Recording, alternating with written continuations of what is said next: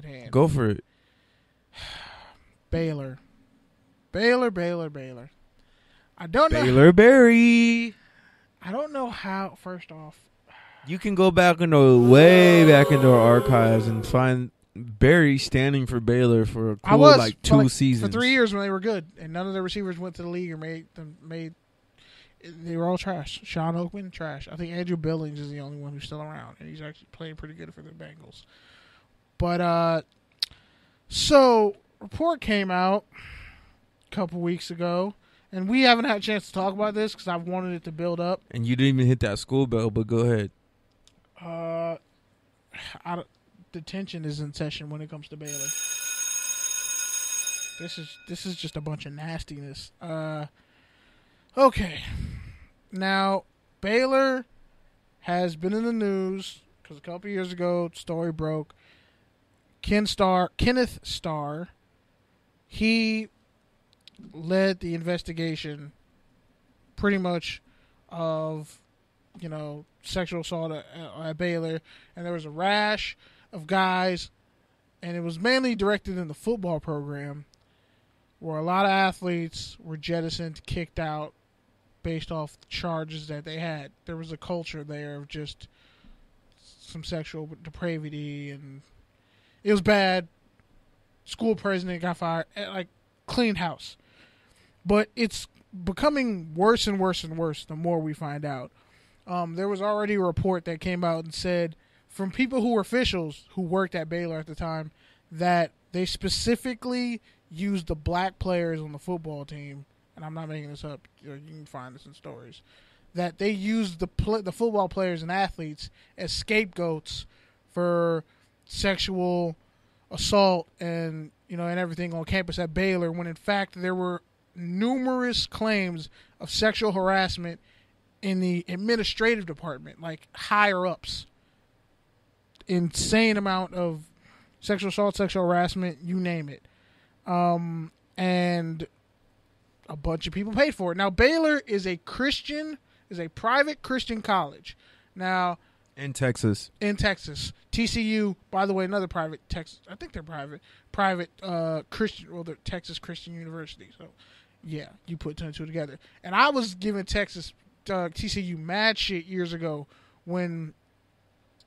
Okay, I'll calm down. But just the Big 12 pisses me off because they don't play defense, and everywhere you look, there's just nastiness.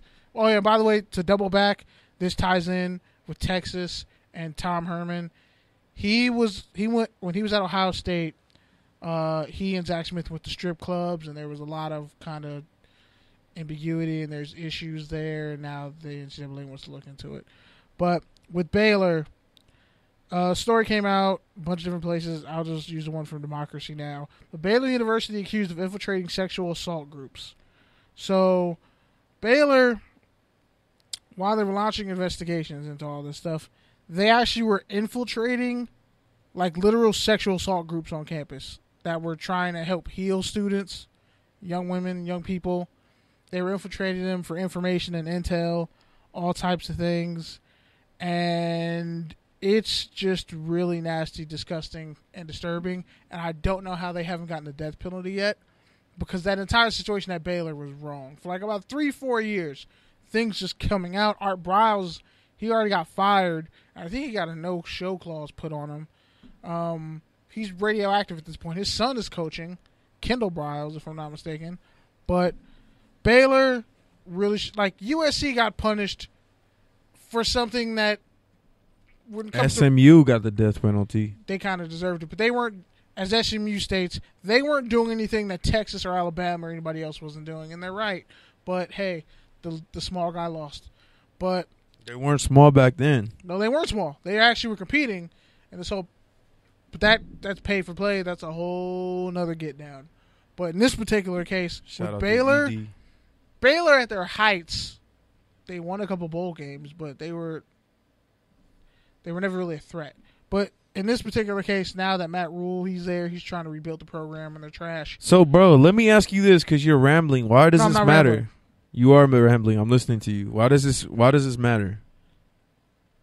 I'm just disgusted at how the NCAA keeps failing at handling situations like this. USC lost, almost 40 scholarships? Realistically, they lost a ton of scholarships, were hemorrhaged by the sanctions. Miami got ran through the mud and then ended up not really getting punished. But Baylor did all this nastiness. They infiltrated sexual assault groups. Do y'all understand how fucked up and evil that is? Like, people who are trying to recover from traumatic trauma in college, and they're infiltrating a group. I already have a beef with religious colleges that claim this moral high ground over other universities. I'm throwing in Notre Dame and Penn State too, by the way. And they've had plenty of Notre Dame had literally academic dishonesty issues. People were breaking the honor code, not taking classes. There were sexual assaults, things swept under the rug. But I just want y'all to understand, when it comes to these really religious universities, be careful. Because the same moral religious code that they're pushing, it's not what you think it is. There was even issues at I think the biggest thing is BYU a couple years ago. The biggest thing is you have two separate institutions with kind of TCU had mad drug problems. All their players were selling, Darryl Washington, Casey Paul, Trevon Boykin. I think it's because you have a culture. It's nasty. I don't like it. You have a culture of sports, football, university life, which has its own issues. The fact that college campuses are really the most unsafe place for women under 25. But so we already have all those problems, and then you got the issue of football players and masculinity and that sort of culture that we know goes on and interacts on the college campus. And then you throw in the secrecy of religion, and as you alluded to, the false morals of a tradition that people pretend to attach themselves to when they really don't live, eat, and breathe it. And you have all those different things that just, when all those things skew to the bad side, it gets really, really bad, and it gets so bad that it becomes tangled, and we don't really even know why, because there's plenty of blame to go around. Yeah, it's to close out this whole domestic violence situation and sexual assault. The NCAA. How's Baylor not gotten the death penalty? That's just you have no moral high ground. When it comes to paying athletes, you're a snake eating its tail saying they're amateurs, but then you disqualify all the reasons why they're actually amateurs with your rules and penalties and all this other stuff. And it's just, sadly, I don't see it changing. One, they're in Texas. There's a lot of red tape.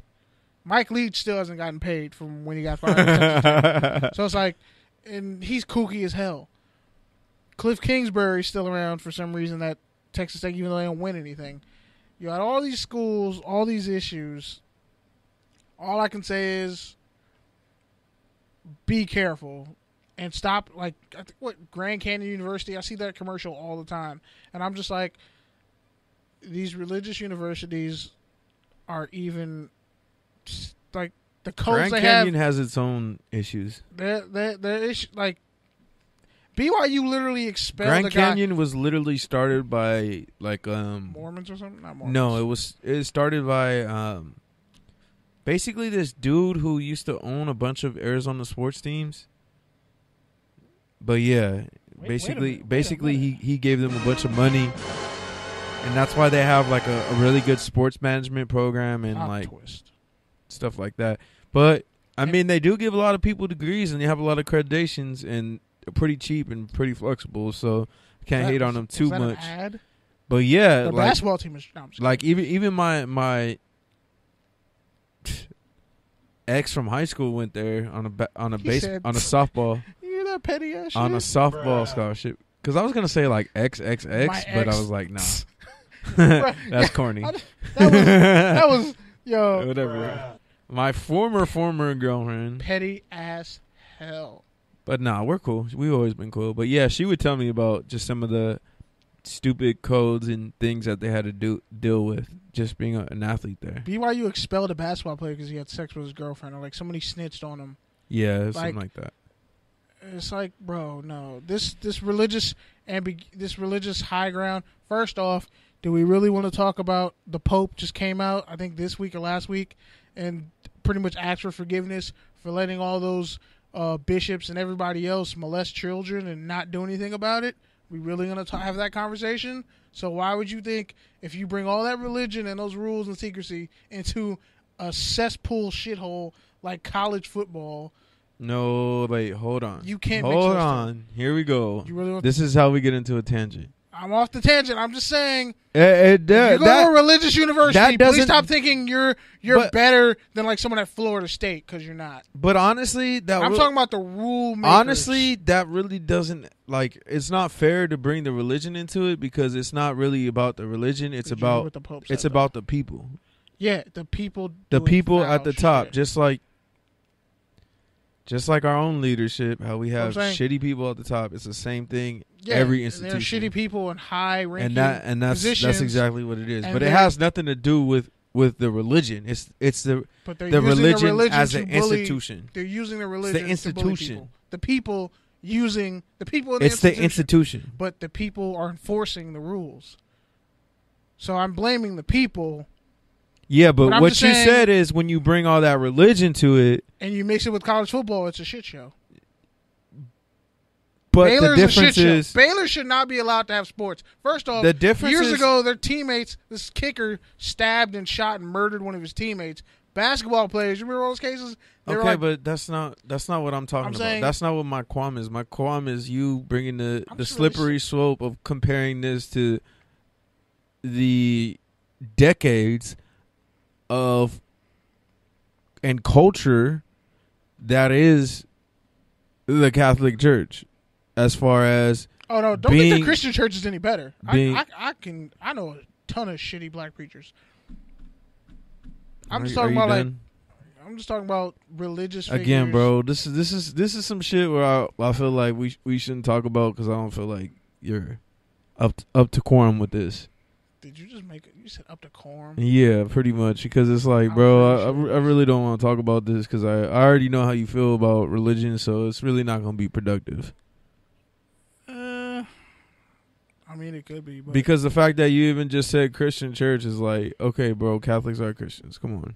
Okay, but I didn't pick on just one group of people. No. But what I'm saying is, like, comparing a university and I mean, we go over this every week, bro. Your language is just kind of lazy sometimes. Like when you say bring religion to it, like you just the religion. I'm talking about everyone. The religion is not the issue. The religion is not the issue. The people in the religion are the issue. That's what I just said. The people are the top. I literally just said the people using religion, and to ruin other. But that's not what you said. You said when you bring religion to it. No, but I'm saying I'm not giving people who in these high-ranking, in these religious environments, in these religious schools, who have high-ranking power, I'm not going to expect them to be moral when I already know the backstory. I think what you're trying to say is something that you just said, power. Because that's really what we're talking about. We're talking about power, regardless of whatever institution that is. If it's a university, whether it's the Catholic Church, we're talking about power. Yeah. And that's really what it is. It really has nothing to do with what you believe spiritually or even what you believe morally necessarily. It's really just about power. I'm not talking about an individual basis. I'm saying, like, all right, schools like Baylor, TCU, they have this aura of, they market the fact that they're a religious institution, but they're doing a bunch of depraved shit to their own students. Yeah, I got that. That's what I'm saying. I'm talking about the hypocrisy of that. Like, don't promote the religion, but then you doing shady shit and throwing stones and hiding your hands. Like, nah, that's not cool. And that's why, like, a lot of other schools that don't promote religion as part of their curriculum and all this other stuff, like, it's bad all across the board. Go to USC. They've been domestic violence. Linebacker a couple years ago got expelled from the school for sexual assault. Bryce Dixon got expelled for. But going Yeah, I on a really rant don't. here. I really Honestly, don't even know what you're saying anymore. bottom line is, I really don't even know what bottom you're line saying is, anymore. the schools that like promote religion don't act like